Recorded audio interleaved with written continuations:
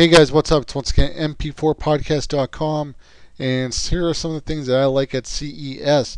Vizio has a new high def TV coming out, and it's the highest resolution of all the other 1080p's. This is 2560 1080p. Like all the other TV 1080p sets, they're 1920 by 1080.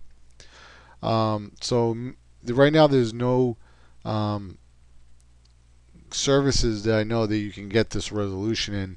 Maybe Vizio is going to have their own internet service where you can download movies or something like that.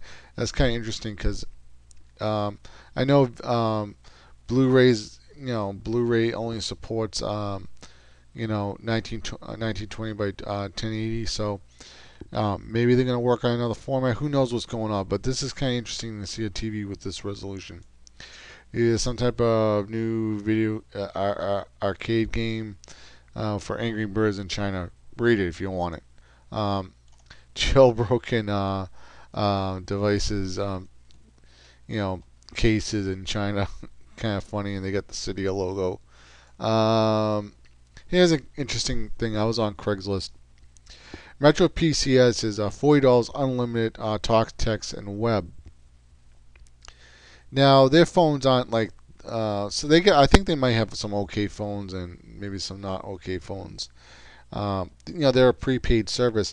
However, I was on Craigslist and I did see somebody said that they had a Droid 2 with a flash version of the MetroPCS Android operating system, whatever was set up for Android. So I guess you can root your another Android device and get it to work on MetroPCS. So that's kind of interesting. So just want to keep an eye out for that. What else we got? Seems that there's a small tweak in the iPhone 4. If you want to read it, it's not really that interesting to me. This is a little interesting, but I mean, I'm not going to buy it probably. If you want to watch your iPhone 4, has this little strap that goes around your neck. Actually, probably not a bad idea if you're in at an airport or maybe a doctor's office and you need to kill some time. Canon now has their new high-end consumer camcorders. This is what a lot of people were always wanted. They want a real focus ring to do follow focus and other things. The last year's version, they had like this little knob at the bottom, and it was a pain in the ass if you needed to focus it. So glad to see that. I do want to see Canon fix their aliasing issue on their camcorders. If you don't know what aliasing is, when straight lines get jaggy, and it's coming from the CMOS sensor when it's trying to downscale to 1080p or whatever resolution. Here we have the PlayStation phone. It's finally they're getting the PlayStation logo on their Android. I guess their Xperia, whatever their phones are. And as you can see, it has the same buttons that you see on a PlayStation controller. So that's pretty interesting. Also, I do want to keep in mind that this will probably be the best Android phone for playing ROMs, emulators and stuff like that.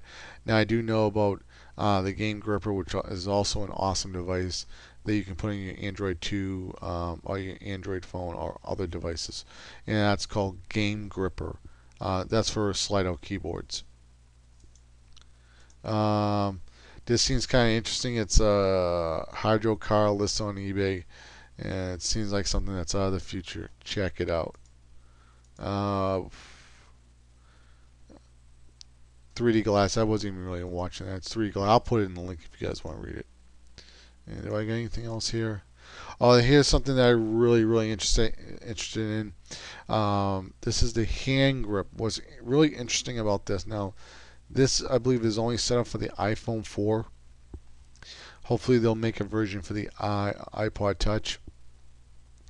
What I love about this device is that it has the speakers right here on the left and the right. You guys know when I do my game review, sometimes my hand covers up the speaker, and the speaker for the iPhone for gaming or the iPod Touch or whatever, probably in the iPad, even though I haven't really played with iPad, it's just a bad place to put a speaker. They should really just put a speaker. I have a HTC Droid Incredible. They had speakers actually in the back. It doesn't maybe sound as good as the iPhone 3GS, sensor speakers in the back. However, when I'm playing on the HTC Droid Incredible, I never cover up the speaker, so in a way it is kind of better. Also, there was another story. I skimmed it and I didn't find it interesting at the beginning, but decided I wanted to add it, but I couldn't find it again. It seems like Lenovo is coming out with an Android laptop. It's, I guess, where the screen will detach from the keyboard, and then it's a tablet, and you can pop it back down, and then it's a laptop. What I'm gonna do, I'm gonna put all these links in the doobly-doo description box if you want to check some of these things out. Yeah, so CES, it seems like they're gonna have a lot of cool things. Also, guys, keep in mind there's a lot of interesting stuff coming out at CES, so don't get too hyped up until CES is over, because you never know when another competitor is going to bring out another product and hype the product that's out right now. We still have a couple more days of CES, and if you're somebody who likes gaming, and I know Android is not really up to par with the iPhone 4 for gaming. But Samsung is coming out with the Samsung Galaxy MP3 player, which will have full access to the Android market. So you can play some Android games. And I tell you right now, I've been playing around with the Android device. I'm starting to like it. I mean, the first day, I didn't really like it too much because I was like kind of like not used to the interface. So I'm coming from the the iPhone interface, and now a day later, I'm starting to like the Android a lot more. I found a couple of cool games. I do like them. There's a few games that are not on the iPhone platform, and I'm kind of glad that I do have my Android device. However, they don't have so far the really high-end games. But for the casual, easy pick up and play interesting games, and usually games where it's maybe one or two guys making it. There is some good games on the Android device, so if you're into those types of games, you may want maybe you have an iPhone, maybe you don't want to sign up for a contract. The Samsung Galaxy MP3 player will probably be a good choice for you, or you can buy a used Android device like I did on Craigslist. Usually you can find an HTC Droid Incredible for if you get lucky at 150. Some people do sell them for 150 because they want to get rid of them. Droid 2s, I've seen them as low as 175.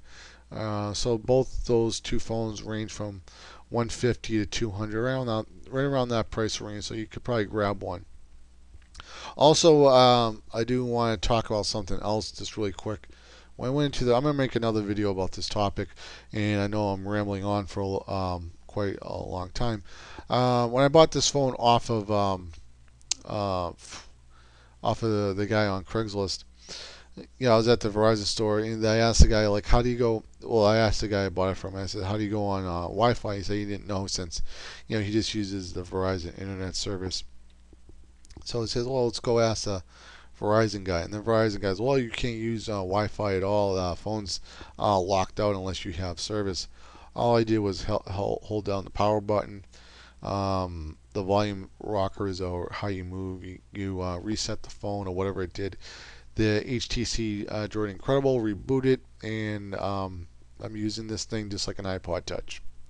So I think the guys at Verizon don't even want to help you with that. All right, guys. Once again, this MP4podcast.com signing out. You guys take care. Later.